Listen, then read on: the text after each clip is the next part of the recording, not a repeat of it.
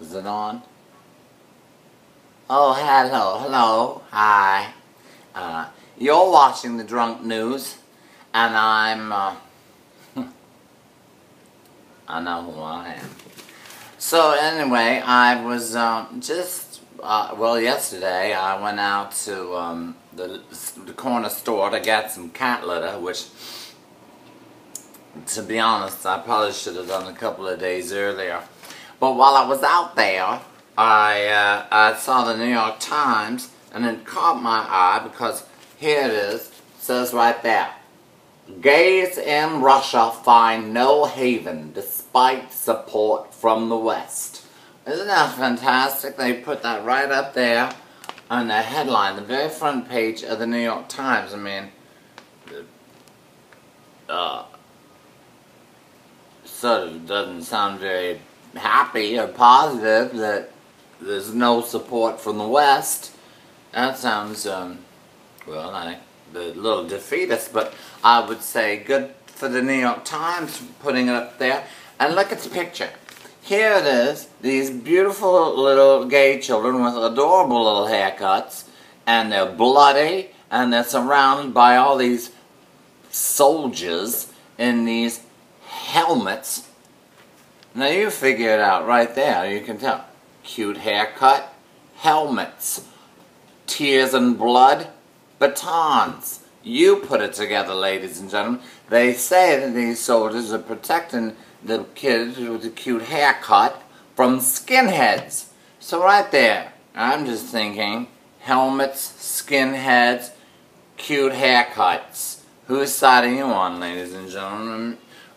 We need to live in a world not where there's no gays with cute haircuts. We need to live someplace where there's not people with shaved heads and helmets.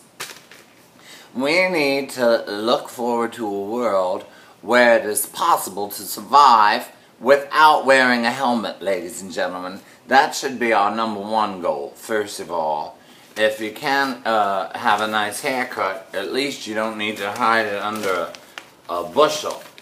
And I think it's terrible what's happening over there and what's going on in this world. And then I saw another picture back here because some people are protesting that there should be an end to this horrible abuse that Putin, and his name is Putin, he's the new Hitler evidently, and he's about to have his 1936 Olympics over there in Russia.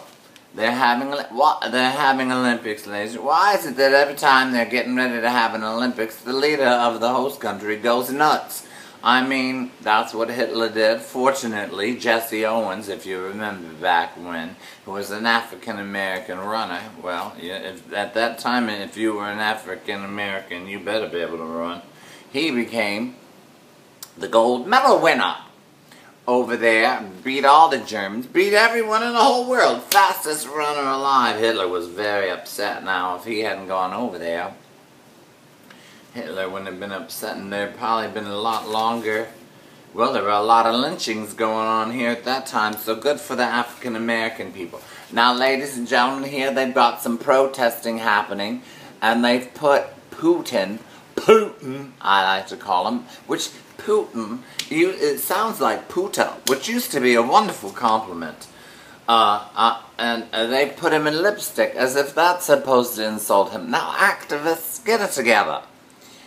People should only be portrayed in lipstick as a true honor.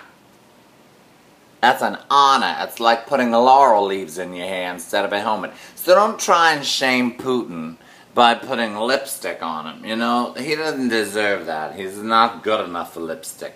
Second of all, look at this person here. That's one of those people that was attacking the gay people. Now, ladies and gentlemen, I recognize that comb forward insecurity scenario, and I feel terrible for that person who's desperately trying not to be a skinhead, but acting like one regardless.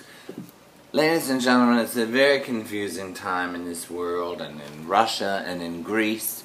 I think it would be a wonderful thing if we decided to boycott the Olympics. Fine. I think, you know, I have a problem, no problem, excuse me.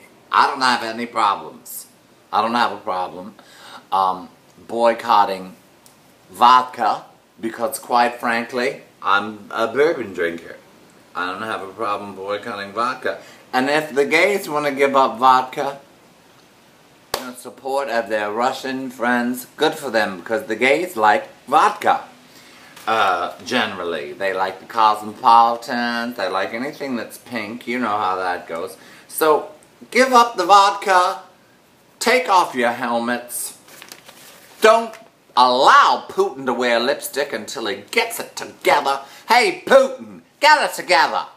And whatever you do, ladies and gentlemen, please, I'm telling you, don't let the cat box wait, because you end up spending so much money on candles and that Glade stuff, which is clearly does not take the place of hairspray.